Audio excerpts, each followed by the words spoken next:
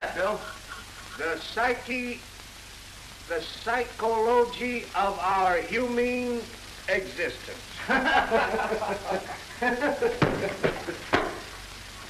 Hey, here's another one. The evolution of the species. Look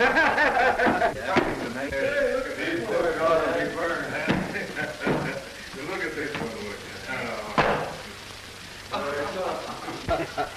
Can you imagine a bird having books like these? Yeah, that's a waste of time reading that stuff. Here's another one of them. What's this? What are you men doing here? Government orders. Orders for what? Destroying all books on the condemned list. Oh, but you can't. Here. Well, you can't do this. You can't do this, I tell you. Oh, who says we can't? These books have been censored.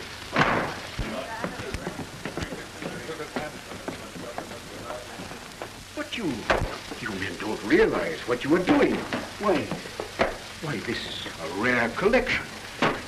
Some of these books cannot be replaced. I say they can't. Not when we get through with them.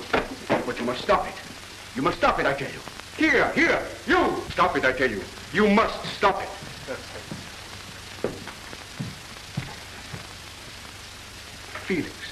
Felix, call off these men. See, look what they have done. But they're going to burn my son's library. We have come, Paul Franklin, to demand a public apology for your insult to our government. You wish a retraction of what I said at the dinner? Precisely.